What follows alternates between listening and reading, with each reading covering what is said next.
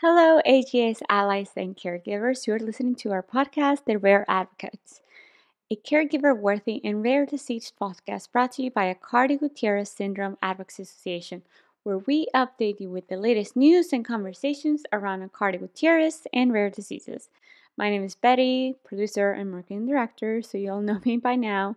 And most importantly, I'm a mom of two little ones, the youngest one, Noah, diagnosed with Aicardi Goutieres.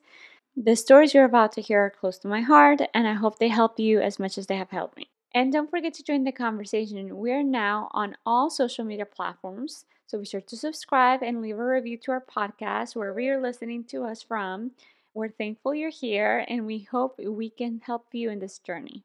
In today's episode, we have James, who will be sharing the story of his daughter, May. May was diagnosed with Aicardi Goutieres right before the pandemic. We will talk about the diagnosis, treatment obstacles, and present state. So now I'm going to go ahead and bring James to the screen. Hi, James. How are you doing? I'm good. Thank you for having me. And you're joining us from California, correct? That's right, Southern California. Tell me who is affected by Aicardi Goutieres syndrome in your family.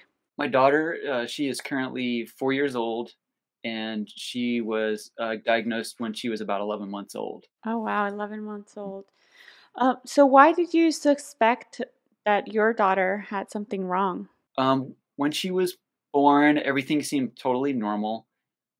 In the hospital, right away, she had some trouble nursing. You know, it was really hard to nurse. We had to use a lot of bottle and a lot of syringe and all these different things. Nursing was like a really tough thing. Time went on.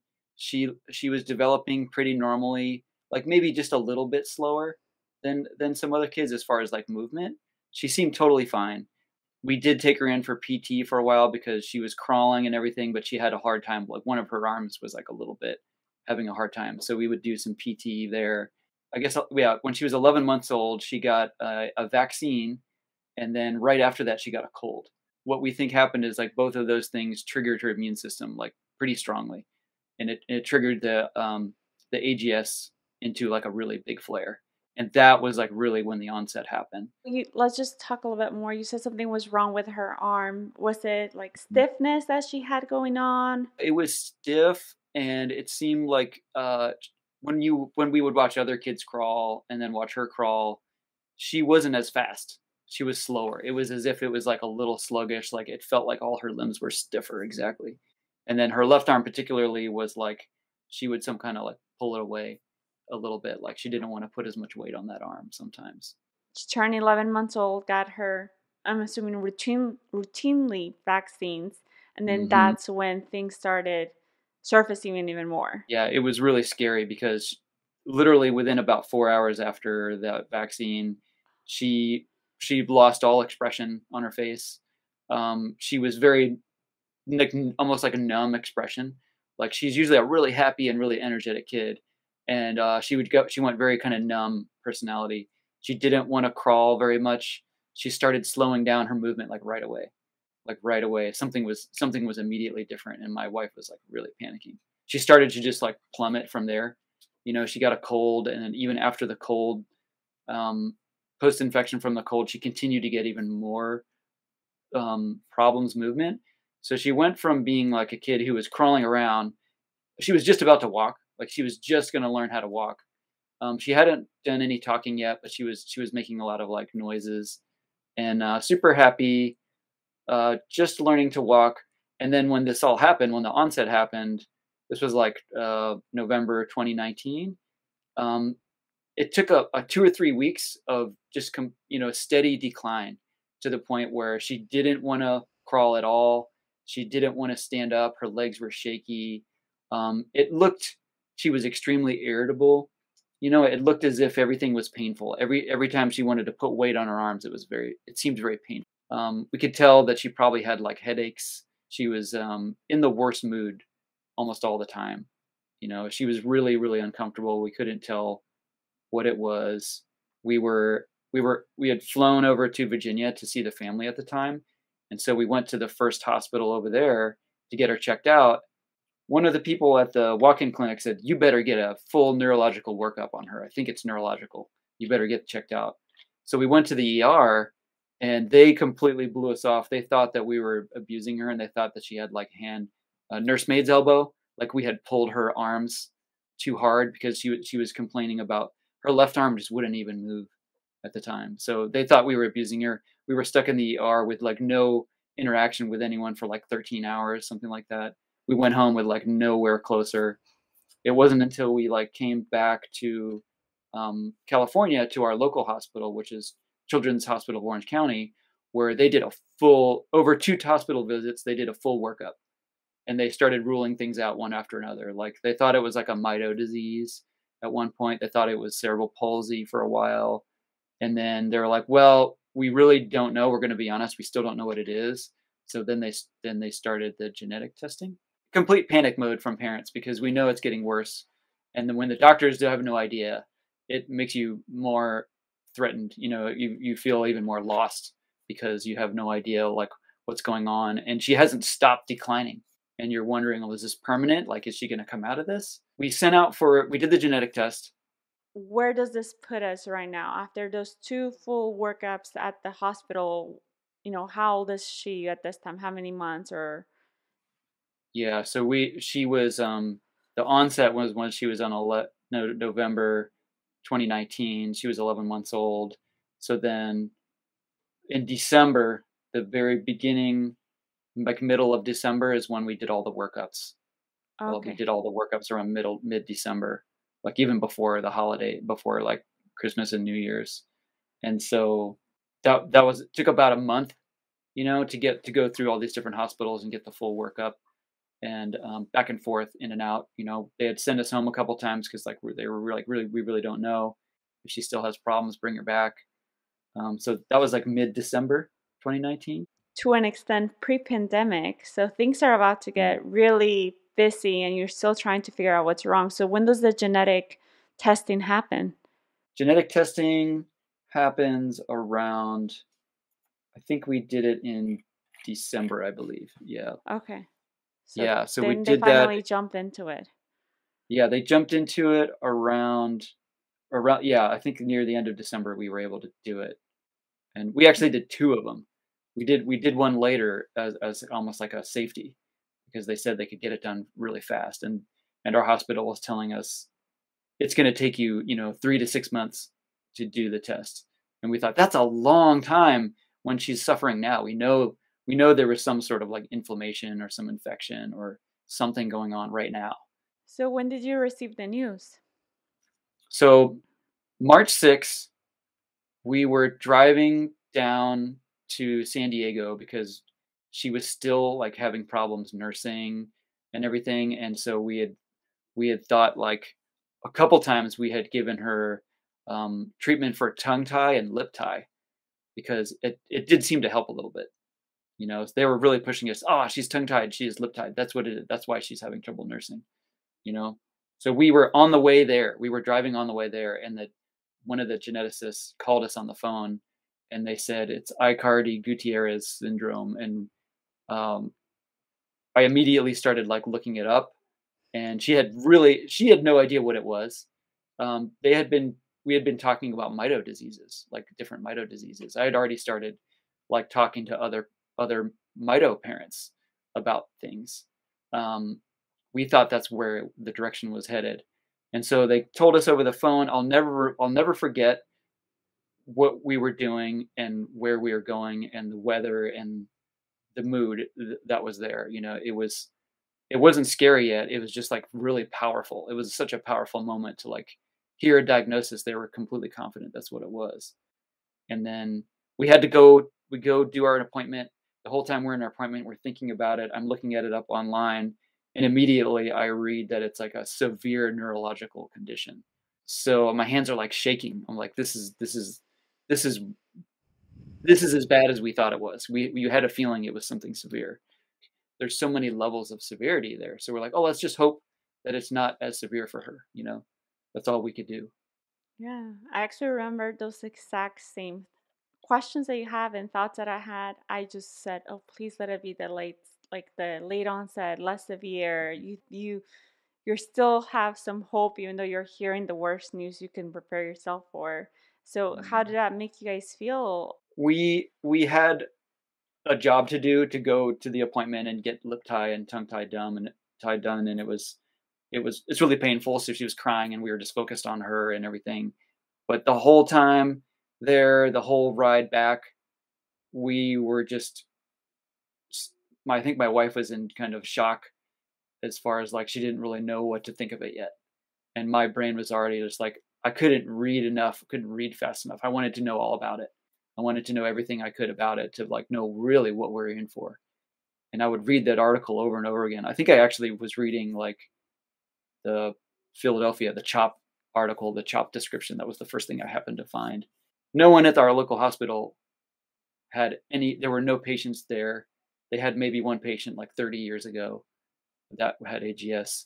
So nobody locally could help us. It was that feeling of like, why did this happen to us, that we have such a rare condition that no one knows about it? Like, where do we go now? Yeah. Like, if no one locally knows about it, this is like a really big city. Pretty quickly, we found Philadelphia. Pretty quickly doing some research, we were like, all right, Philadelphia is like they know what they're doing there. Let's talk to them right now. Yeah. How'd you go about? Did you meet with them virtually? Because you told them that your geneticist didn't even know about it. So how did you proceed from hearing the diagnosis to contacting CHOP? Pretty quickly, we scheduled an appointment with Dr. Vandiver, and it was telehealth because we got the diagnosis on March 6th, and then March 15th, like just a few days later, we went into complete lockdown. Everything started going into lockdown. So we contacted Dr. Vandiver and the team there just in time for them to close the clinical trial, right? So we learned pretty quickly. We had an appointment with Dr. Vandiver, and she started talking about baricitinib during that appointment. She was amazing. We talked to so many people during that appointment. We learned right away she recommended trying to get on this medicine. And she said, I'm sorry, our clinical trial is closed. Like, they're only going to continue the trial for people that are already on it.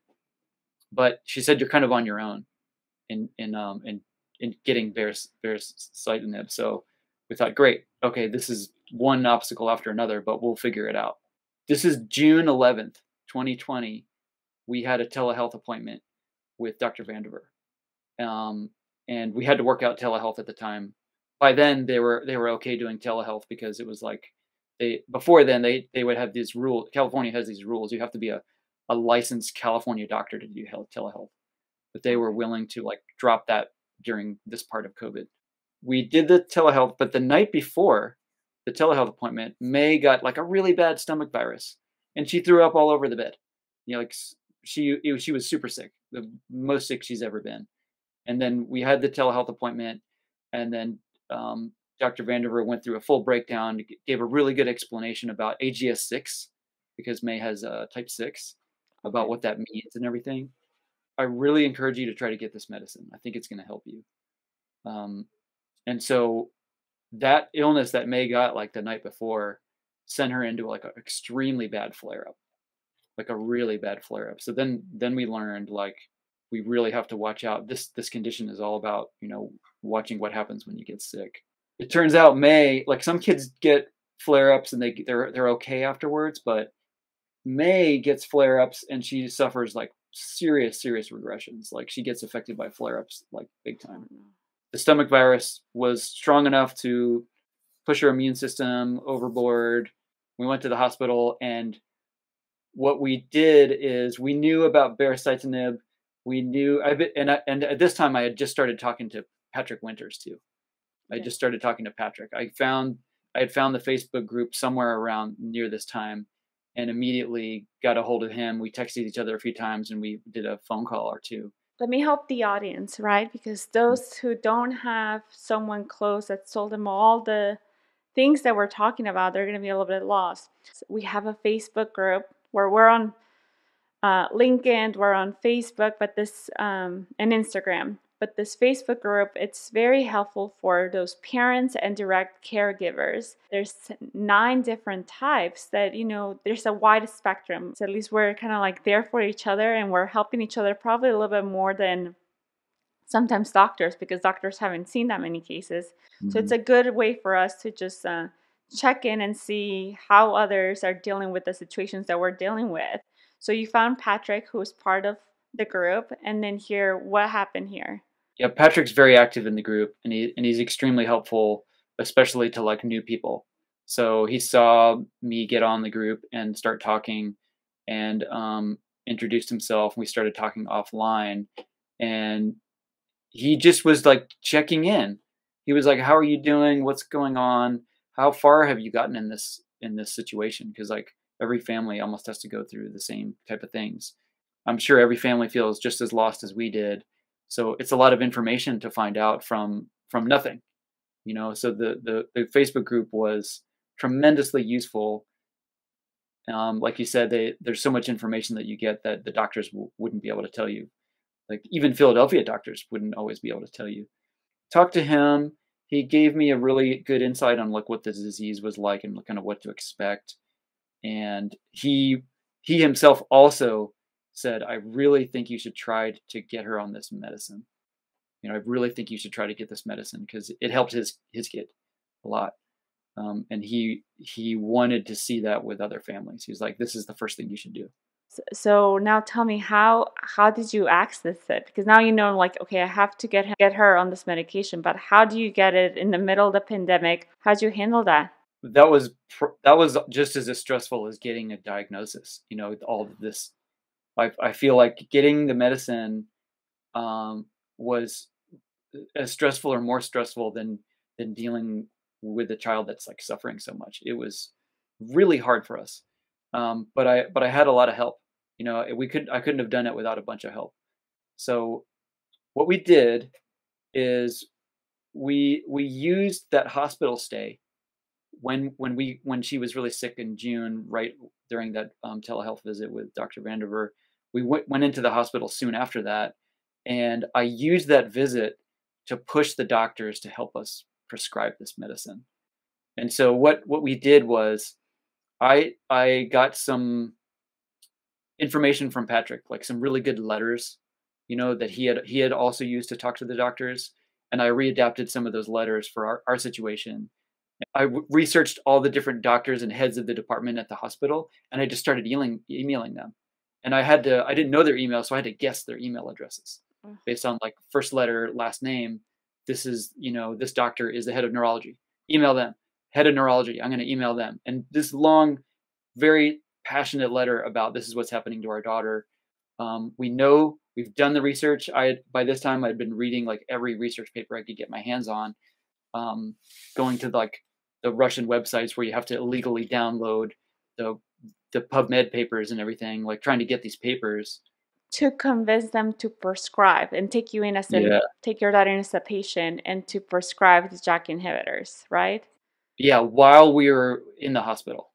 I was doing this all very quickly while we were there. So I would be at the hospital talking to the doctors all day with May, and they're doing IVs and doing all this stuff with her. And then my wife would come do the night shift. And then at night, I would be writing emails and sending all the emails out. And then I did this very quickly, emailed all these department heads. And then one day, the head of rheumatology comes in to May's room, Dr. Schulman, the head of rheumatology. He comes in and he says, "Hey, I got your message, and I have a little bit of experience with this before because I know the paper, I know the Candle Savi paper that was in like, I don't know, like the 70s or 80s, I think, which had it's really similar to AGS. Some of those kids in that study were really similar to AGS. So he studied that one, and he had some kids. He had a patient that had like Candle. He said, "I know a little bit about what's going on here. I'd like to help. I think you're right. I think it's probably a good idea to prescribe this medicine. I did some reading, and like I'd like to help you." And I was like, "Oh my God!" I almost like started crying like right there when he told me that. And so he was a really nice guy. Him, and then our neurologist got together, and the neurology team actually got together the prior authorization, the prescription, and everything, and sent it to our pharmacy, which was CVS, to get prescribed. So first step done. I got the doctors on board. They agreed that they thought this would be like a good thing to do. But I had to use the hospital visit of my daughter going through a flare to show them, and to show the other like 50 so other doctors that came to see her, to convince them, look, this is what's going on. She can't use her hands. She can't use her arms. Her head is like completely tilted over to one side. Like this wasn't like this, before. Yeah, and it's so scary because I'm sure you went through a similar situation where you have videos to show them how Mhm, it progressed, and it's also really sad for us parents to relive that and continue to retell the story over and over and over again, and don't leave any mhm. details out because you want the doctors to truly have an idea of what's going on, because you watch your daughter with your wife every single day. The doctor's on board, the prescription, but now it's actually acquiring the body, the JAK inhibitors. So how did that go? And getting insurance involved as well. Yeah, that was the worst part, because I knew we really needed it. I knew we really needed the medicine, and we should start taking it right away. And we thought maybe it could have like an immediate effect. And so CVS immediately denied it. But then they went into like an appeal after that. But my line of thinking was like, no, I'm going to get it now, and I'm going to get her to start taking it now. So while CVS was going into the appeal process, CVS is like talking to a robot, by the way, too. Like, you never really talk to any humans most of the time. It's like the recording after recording after recording. It's really hard to get through. And their whole thing was like, well, this is a medicine for adults for rheumatoid arthritis. It's not in our. This is off label. This is not in our. We've never had this done before. They just went by the book. And then the hospital said, hey, we've done off label prescriptions before. I think we can still get this through. It's just going to take some time. And I was like, all right, do your best. And then I said, I'm going to go. CVS wants $7,000 for a month supply for the med. And then so I had heard about Kroger, because I had heard about some other families getting it from Kroger. So I called Kroger, and Kroger was amazing. Kroger was way cheaper. Kroger was $4,000 for 2 months. And everyone I talked to humans, and everyone I talked to was extremely nice and helpful. And so I bought 2 months supply for $4,000 from Kroger first, knowing that even if I did get something from CVS, they probably wouldn't even reimburse me. I had already figured out the relationship with CVS was going to be rough. Because the people I did talk to, it was rough. It was a rough conversation. They're just like very cold and very huge corporate, very difficult to get through to them, But Kroger was like, they wanted nothing but to help us. They were like, of course, we're going to give it to you, and we're going to give it to you as cheap as we can. Kroger actually started helping us getting approval through CVS. Oh, I told them my wow. story, and they actually helped. They knew that once we got CVS that I would no longer be going to Kroger, but they Wow. still wanted to help us. And once we finally did get CVS approval, Kroger's the one who called me and said, "Hey, we got it. We got it for you. We helped to get it for you. And then I started crying on the phone. I was like, no way. This is unbelievable. So it was because of like all these letters from Patrick, and having someone to talk to like Patrick, Dr. Vandiver, my wife's support, Kroger, and then the doctors at our local hospital, Children's Hospital Orange County, that were able to, push really hard to get it through. I feel like I'm watching it right now. I want to cry when you heard the news that you got it prescribed. But this is Kroger, like the grocery store? Yeah, my insurance company is like a Aetna, kind of like Blue Shield Yeah. type of insurance, but the Yes. pharmacy part of it is all covered by CVS Pharmacy. Here's the thing for those who are listening, when we're making these phone calls, we're being brief. Obviously, we're trying to get straight to the point, and we're telling them, rare disease, which should be a common term. Like, okay, rare disease should be like a trigger for the person. But when we tell them it's like progressive and they need it, and then doctors are prescribing it, it gets really frustrating to be like, what don't you understand? This is a kid. I'm the parent. Of course, I'm, going through every single step, and I need this medication. And for them just to say, well, it's not what it's for, and not listen to everything we say previously, it's Oh so man, frustrating. And then yeah. when we do talk to someone, I have another pharmacy for another medication called Panther RX, and it's just with rare diseases. It's day and night, Whoa. because they are used to dealing with families and caregivers with just rare diseases. They might not know every rare disease, which makes sense. There's hundred thousands actually. But the fact, that they take a second to listen, they follow up, hey, you're about to run out. What do you need? How can we help? At least this is the treatment I get with the other one. They're like, hey, do you have enough for this weekend?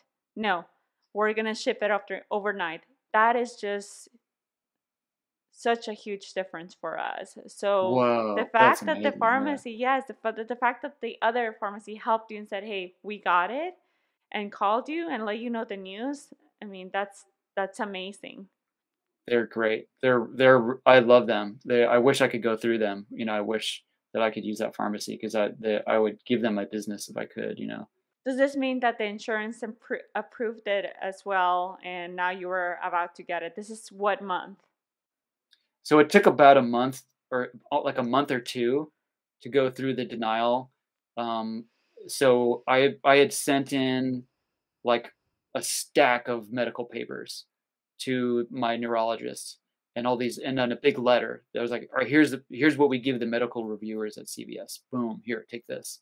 And they had put their own articles in too and wrote in their own letters. So it took a long time to assemble all that stuff, which Patrick had already done like a lot of that. So I just like added on whatever else I could find. Um, and so it was super helpful to have his letter, and those medical papers. That was really handy because it made it a lot faster, and it did help us finally get through to them. It took a couple months, and we finally got it. But as soon as we got it, we realized, oh wait, this expires in a year. This prescription expires in a year, so we have to go through the whole thing over again every year now. After a year went by of taking the medicine, we had to go through it again, and it got even worse. The approval process got even harder the next year. It was crazy. It was as if they knew we went through all this work to prescribe it the first time. And when you're talking to them, you're saying, look, yeah, my daughter, this is like a life-saving medication. This might add years to their life. They have a fatally progressive disease, and there's no cure. This is the only intervention that anyone in the medical field knows about. This is the only intervention that is known. And yes, it's off label. We're asking you to do a lot. It's expensive, but this is it. The next year they had denied it immediately again. And it was as if this ask had come onto a brand new person's desk. They didn't take into account any history. Like there was no one single point of contact. In order to get to talk to someone, it would take up almost like 2 hours on the phone to even get to talk to someone. It was so frustrating that I would just be red in the face, like angry, just because I couldn't get through to people. I couldn't get through the phone system. They'd hang up on me. They would get the order information wrong. And they were really stubborn about the appeal. They denied the appeal too this time. And we had already started running out of meds. We ran out of meds. We were about to run out of meds. And I thought, oh my gosh. So I ended up buying more meds out of pocket. And this time I bought meds out of pocket from CVS because they said they might be able to reimburse some of it. So I had to buy like another 2 months supply. And this time it was $20,000 for 2 months, 20 grand. And that was after I had gotten someone on the phone and pushed and pushed and pushed for a discount. That was almost like a 50 or 40% discount from what they were offering is what I got. And the only reason we got the second approval was because it went peer-to-peer by then. Denial, appeal denied. Then it goes doctor peer-to-peer, like a CVS doctor to our doctor, our neurologist. So our neurologist somehow got on the phone with the CVS doctor Luckily, the CVS doctor had heard of or met Dr. Vanderburg before and knew what she was up to, understood what this disease was already, had a little bit of an understanding because they had a relationship with Dr. Vanderburg, like a small one. And so they were like, okay, so they approved it the second time. Let me ask you this question. So she had been on the medication for about a year, right? Yeah. Because she had been taking body. Now my question is, what were the signs or the things that you saw and your wife saw on your daughter May that showed that the medication was helping? But immediately her mood changed. She was not as irritable, and it seemed like she was no longer in pain. And it seemed like immediately she also started getting like a big appetite. You know, her appetite got really good, and she was eating everything all over the house. And her mood improved. It didn't seem like she had as bad headaches. Her joint pain and everything seemed better. She was happy. She was really happy. And over time, we couldn't tell right away, but over time, it seemed like she was leveled out. There was less activity going on because up until this point, she would go in and out of flares even if she was sick or not. She would kind of, have good days and bad days that were really erratic, you know? Yeah. But when she's on the medicine, it seemed to like level everything out, and it seemed to like be giving her some sort of base level of like normalcy, you know? Yeah. Yeah. I thought about it the other day. It's like almost they're still sick, but they're just a less miserable baby. And Yeah. it sounds Yeah. like it doesn't sound like a lot, but it is a lot, especially coming Mhm. from when they're, irritable. You see the stiffness. My son also, it looked like he was getting migraines and he was in so much pain, and he just like he didn't want to be outside, and he was just uncomfortable the whole entire time. And they were like, Mhm. "Oh, but you got the medication. He's all better now." I'm like, I mean, now we can Mhm. kind of like live day by day, but he still has other problems. That's the unfortunate thing about AGS. It comes with its complication, and each type has more common complications according to the type. But it makes a huge difference to us that they're not crying all the time, right? And like you said, Yeah. that May can actually, eat and has an appetite. It was at least we had like a year of use to say, "Hey, this is working. This is doing some good." We had that with us, and we had to prove to all the doctors to still be on board with us to like want to continue prescribing it, that like it's working. She's not getting any worse. Like it does seem to be protecting her. I have to say, we're in 2023, and she started taking it in 2020. Mhm. uh, Late summer, early fall 2020. So it's almost been a little over 2 years since she's been taking it. So tell me a little bit more about her present state. How is she doing now? It feels like she has been able to grow a lot. She's gotten a lot bigger. It still seems to like level her out, except for when she gets sick from certain viruses, it can't fully protect her. She still has to get hospitalized and get prednisone. What we've been doing is if she gets really sick and gets a bad neurological flare up, we will go in for about and get like a 5-day course of steroids, and that seems to like stop that, to keep that from going down. And she's gotten so much better. She went into the hospital last November, and they gave her IV. She didn't even cry. She knows all the people. We've been there hospitalized so many times there. She knows everyone. Like she had a great time. She was like, "Oh, it's like a hotel stay," So whereas the first time was completely traumatic, Yeah. like whereas she was screaming the entire time. She didn't know what was going on. She was freaking out. We had to hold her like this and walk around the entire night to get her any sleep. Um, she wouldn't lay down. She was too scared to be away from us. Whereas now she's got all this confidence. She knows what's going on. She knows when we need to get blood tests. She knows what's happening. Um, I feel like it's allowed her to get better with and given her like enough time and energy to like get better with her speech computer, and her personality has really come out. Like she's super aware. She knows what everyone is saying. She understands Japanese and English. she Very has smart. improved. She's a really smart kid. She's super smart. She's just so alert. And some of her therapies have like really improved. They still kind of go up and down, but like she's able to do a lot. You know, I feel like she's very capable. If we're helping her, she can do a lot of things. She can still Yeah. play with her hands. She likes to stand up with help. She likes to try to, she likes to walk around with help. Um, Gait trainer with us, with what's holding her. So like she's got a life, you know. She has a really great life. Um, Yeah. we have this like, our thing is we just go to the hospital when she gets a bad flare up. We know right away. We call them. They try to get us a bed so we don't have to go through the ER, and we just stay there for like almost a week and get her checked out and get her help. Yeah.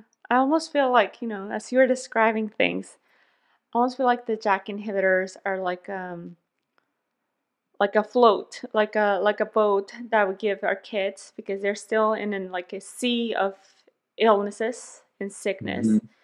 And the JAK inhibitors allows them just to breathe every day, but they're still Hmm. surrounded by all this illness.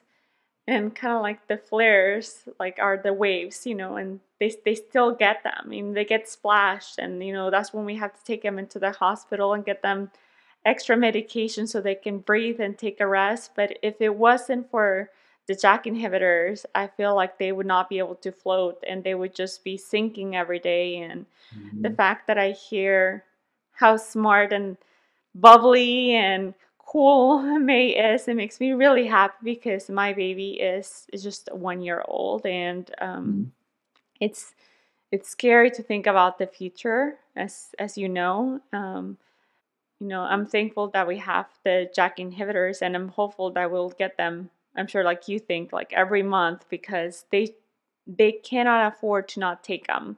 It's like Yeah. taking their boat away, and they're gonna be prone to getting a whole lot worse, a lot faster, and immediately, like you said, begin to cry and feel uncomfortable and feel pain. So, if you could give any advice to parents or caregivers who just heard the news that their kid was diagnosed, what advice would you give them? Get as Find the community, find your community first, like whether it's going to be one of the social media websites. Get to know some of the people. don't don't be afraid to tell your story. We were afraid to tell the story in the beginning, you know, to even our family and friends. We didn't feel comfortable. It was so hard to even talk about that we didn't even feel comfortable talking about it in the beginning. So I encourage people to talk over their story. Be Try to tell it, because you need to reach out for help. You really need to get as much help as possible. You know, some kind of a support community. Um, Try to get on the medicine, doing a clinical trial or trying to get it like we did, um, and get connected with Philadelphia. And for us, after a couple years, it went from being completely scary to being, pretty good. You know, it feels like everything is so much less scary now. It feels like we have finally settled in, you know, um, at least with the medical part, that's totally settled in. It's like, it's a known quantity. I feel like that. Read the medical papers as much as you can to understand what's going on. There was one from like last year that was a really good one, that was recent, has like a lot of really recent good information. Read as much as you can, find out as understand as much as you can, uh, and post your problems on social media. And I, every time we have something that we don't know about, we've always found really good answers on like the Facebook group. Somebody has Yeah. been through it already. I completely agree. It's nice to have support and parents that are not afraid to be like, well, try this, try this. This was what worked, and it kind of like narrows down your options, and that way Mhm. you can brainstorm with doctors and tackle the problem a whole lot faster. And like you said, it's maybe less scary within the scary because you have more information, right? The Mhm. power of information. And as a new parent, talking to parents who are a year or two ahead of us, it's nice. It's nice to hear. I mean, my word of choice is confidence. It's nice to Yeah. hear that because Yeah. it is so scary. What advice do you have to give to those who are medical professionals, whether again they work at CVS, Kroger, Mhm. whatever, wherever they may work? What advice do you have to give to them when dealing with AGS families and caregivers? I would say please just try to listen to the parents and try to have some compassion for their story, because one of the parents explaining what the situation is, there's no way you'll be able to fully understand what it's like to be an AGS parent unless you are one. So it's very difficult to describe to people what it's like. There's so many aspects to it. So listen carefully and listen closely, and just try to be kind, because there's the our kids are the ones that are suffering the most, and we're just trying to do something good for them. And so working through the professionals to try to get an understanding takes a lot. It's a lot to ask for someone to understand something when they might not have any special needs kids, or they don't have a kid that has AGS. So how do we convey that to them? Just like, please listen. Try to listen. It's very hard because when we decide to share something, we really hope we're being listened to because we don't tell them everything. So when we decide to say something, we really try to choose our words carefully, and we're advocating for our kids. That's what we're doing, like you said. So my very last question to you is, if May were to listen to this podcast, or your wife were to listen to this podcast, or maybe a close friend, family, or friend that has helped you guys during this journey, what would you like to say to them? Oh, I would probably tell my wife that she has been the best support. We've had to do this together, and somehow we've stayed together, and we've shared the work, and we've shared the burden that this creates on the family. And nobody else understands our kid more than my wife does. Like, my kid just loves her mom so much that she's been the number one support. I've been doing all the doctor stuff, and my wife has been the one that's like been taking care of her the most. So, like, just thank you for taking care of her. Yeah. May has wonderful parents. I know it's not easy what we go through every day, but you know, thank you so much for sharing your story. I really appreciate you, James, and for your wife for giving you the time to talk to us in the podcast. One thing to tell the families that are going through it is that everything is going to be okay. All you can do is, you can only do so much. You can only do so much for your kid. For us, it's the first couple of years has been all about the medical, all about trying to get the medical situation down. What does she need? What do we need to do for her? And us understanding it. Now that it's been a couple of years, she's 4. We have all new challenges. It still is very challenging, but it's like we're not closing the door on the medical. The medical still stuff is still going, but now it's her services. The services part of having an AGS kid is like a whole other chapter. That's still what we were going through now. Uh, it's something to look forward to, and something to be prepared for any new parents. Is like anyone special needs is, because you have rare disease, you have a child with rare circumstances and rare needs, different needs, that now you got to go convince the school, the therapy, everything. You got to convince all these people now what's going on and what she needs. So that was that was the next chapter, which we don't have time to cover that, but Maybe it it'll doesn't. be a second Yeah. podcast. Yeah. We could do a podcast on services for sure, but this one is mostly about the medicine, and there is a happy ending. Like, I see it just getting better, and I appreciate all of your work and all of AGSAA's work for trying to get some approval for this medicine. would be wonderful. No, thank you. Thank you so much, James. And I would really love to have you another time to talk about the services, the challenges for our kids who have different disabilities, but we still have to continue to advocate for them because it's really hard to get the accommodations that in 2023, which it should be easier, right? It should be easier. And I would definitely like to have you back on the podcast. With that said, James, thank you so much for joining me again. Thank you for your time. I really appreciate speaking to you and learning your story. It's hard to listen to them because it gives us as parents flashbacks, but it's very important for others to listen to them because they need to know the details so they understand rare diseases a little bit better and understand AGS a little bit better so they can jump on board with us and help us in different ways. So once again, thank you so much for joining me, and we'll be speaking soon and we'll be in touch. I appreciate you so much. Thanks for having me. I hope this can help someone. Yeah. It will.